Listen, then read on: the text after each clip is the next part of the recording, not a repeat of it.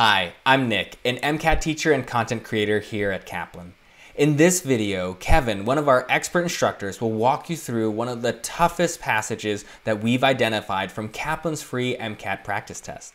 This test was designed by Kaplan's question writers and validated by our psychometrics team to be as representative as possible to what you're going to see on test day so that you're ready for the actual MCAT. In particular, this passage is from the Psych-Soc section and focuses on memory and the serial position effect. Follow along as Kevin breaks down the passage and questions using Kaplan's passage and question strategy. The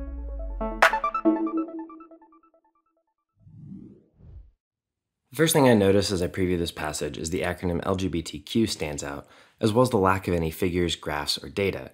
Because of this, I know it isn't going to be an experimental passage, and it most likely is going to lean towards the sociology side of the behavioral sciences. Many times, these types of passages read similarly to a CARS passage, in that you'll be noting main ideas and evidence as you read, as well as any claims, pros and cons, etc. The first sentence here introduces us to the topic, but the second is what the passage is really going to be about: discrimination against LGBTQ+ students. The remainder of paragraph 1 simply describes the type of discrimination seen and by whom, as well as the example of such discrimination. I mentioned earlier that these often read like CARS passages, and this reminds me of the passage archetype where a topic or a problem is introduced, we're told why and how it's a problem, and then provided several potential solutions or alternatives to that. The next paragraph should provide a little more insight on if this passage will meet my expectations or if it'll surprise me. Either way, it allows me to read with a more active mindset. Now, the extent of discrimination varies by demographics and location, citing differences in state policies and legislation as examples and evidence to support that. And the second half cites evidence of studies that show the divide exists not only among various states, but also among different schools, and how over 150 different private colleges have already applied for exemptions from Title IX protections and other examples of discrimination against the LGBT population. The third paragraph cites studies that focus more on the effects of this discrimination by schools and state legislation, documenting that transgender and intersex students often face worse discrimination, but all LGBT note poorer healthcare and educational outcomes as a result of discrimination. Now again, if we're keeping the passage archetype in mind, we've seen how discrimination is a problem and been provided evidence of its effects. Now, I would predict that the final paragraph is going to show efforts to resolve this issue or maybe potential solutions to some of these problems that have been described already. And that's exactly what we see in the first sentence here. Not only is there legislation and policies in place, but several other avenues aimed at ameliorating the effects of discrimination, like school support services, LGBT content being added to the curriculum, and employing more LGBTQ faculty and forming student organizations. And of course, the opposition keyword, however, signifies the solutions might not be as great in practice as they are in theory. Passages that present us with several challenges and solutions or attempt to refute multiple different points tend to be a good site to pick questions from. Questions like, which one has the most support? Or what claim was made but not supported with evidence, etc. Now, I know these questions tend to be more often seen in a CARS passage, but the main idea here still applies to behavioral sciences, and I'm willing to bet that there will be questions about these potential solutions and/or the challenges that are faced by them. And of course, following the sentence about challenges is a supporting example. Both teachers and students are subject to bias and discrimination in their employment, as well as from student evaluations.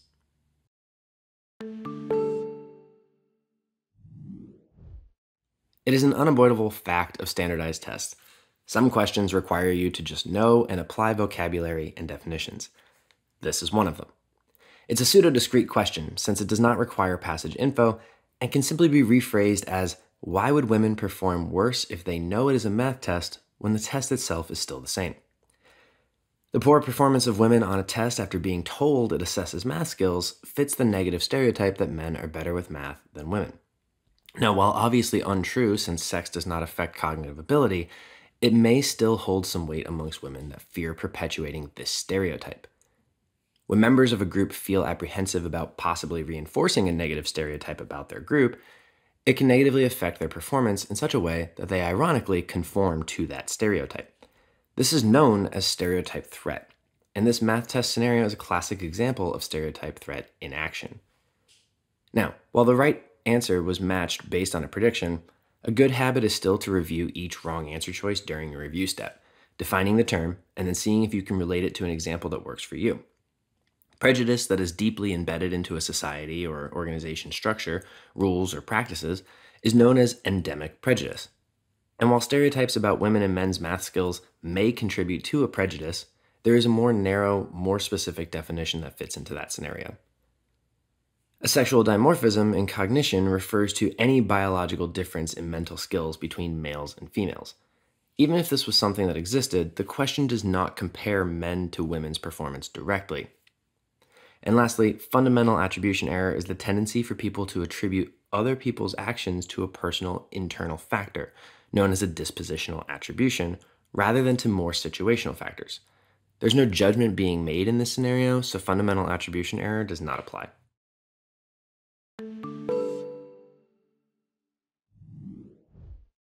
Assumptions are statements accepted as true, for another thing to also be true.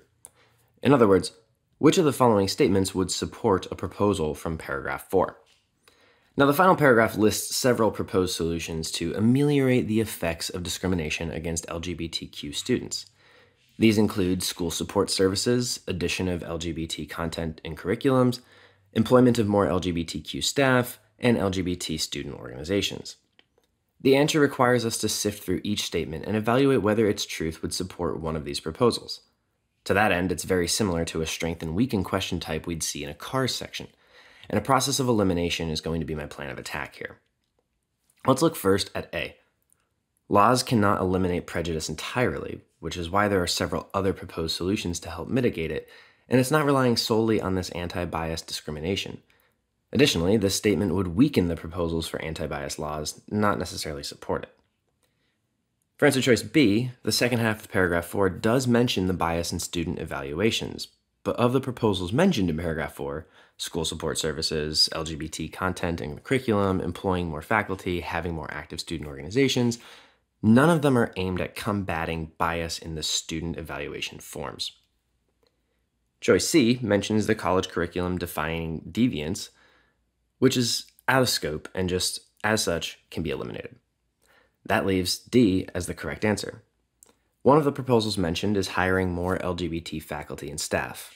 Now, if the instructors are a reference group for the students, and those students presumably see the instructors as authority, role models, symbols of achievement and success, and more of those instructors identify as LGBTQ+, then it should help to ameliorate effects of discrimination against other LGBT students.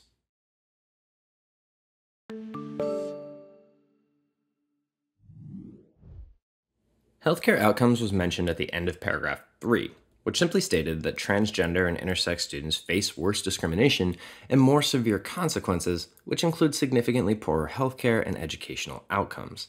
Now, the author didn't expand a whole lot on this, and where one can get into trouble with a question like this is if you think too much about it. The information was limited, so keep the prediction simple and in line with what was stated in the passage. The only answer that relates to a group being discriminated against is because of a negative social stigma. This is an answer choice B. The other choices are out of scope with what was stated in the passage, but during review, it still helps to not only review their definitions, but also create a semantic link by using it in an example as well. Role ambiguity refers to the lack of clarity or ambiguity around the responsibilities and what is expected of a person trying to fill a new role. This is usually a formal role in like a workplace or some sort of similar social environment. Anomie refers to a condition of instability as a result of a breakdown of social bonds, morals, and social or ethical standards within a group. And lastly, while mental illness may carry its own social stigma or may lead to some discrimination in certain situations, mental illness is not what the passage suggests is the reason for poorer healthcare outcomes for transgender and intersex students. It simply states that these students face discrimination.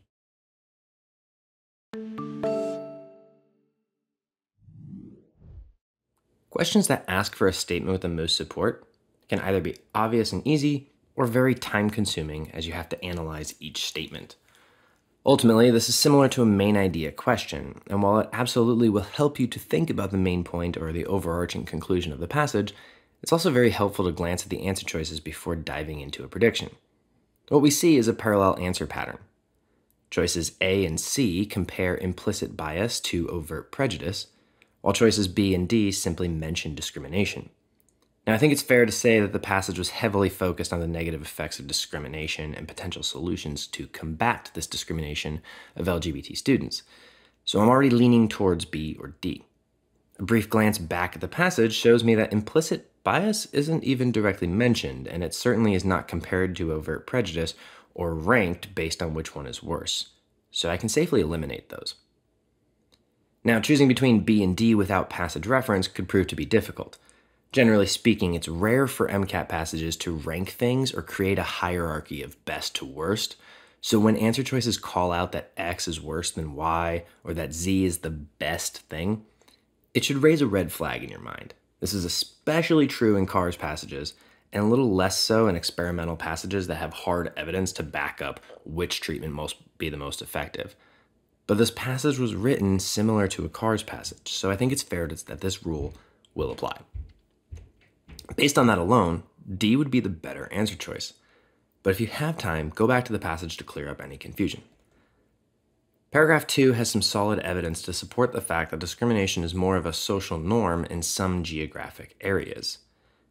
Aside from explicitly stating that discrimination varies by geography, the passage gives evidence that some states have legislation against it and others do not, while some schools even apply for exemption from that legislation.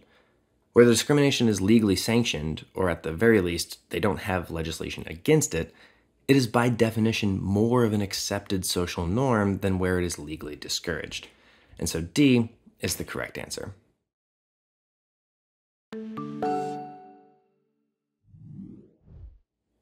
The question asks about student evaluations and something that can be inferred regarding their effects. The second half of paragraph 4 contains the answer, so let's look there first. It states that teachers and students are subject to discrimination and can affect employment decisions, and that many of the student evaluations show prejudice against LGBT professors. Discrimination and bias that stems from society or an organization as a whole, whether intentional or not, is known as institutional bias. And since the passage states that overtly prejudice employment decisions and poorer ratings against LGBT professors, it supports the statements that there is an institutional discrimination against LGBT instructors. Choice C references unconscious bias, and while there is certainly some amount of conscious and unconscious bias at play here, the passage does not say which one is a bigger factor, which brings us back to something I mentioned earlier, that it's very rare for the MCAT to rank things in a hierarchy of best to worst or most to least. Choices B and D are an issue of vocabulary. Confirmation bias in B is about interpreting data or evidence in a manner that fits preconceived notions, but that issue is not being discussed in the passage. And similarly, in D, social desirability bias describes the tendency to answer questions in a way that will be viewed positively by others, which again is also not discussed in the passage.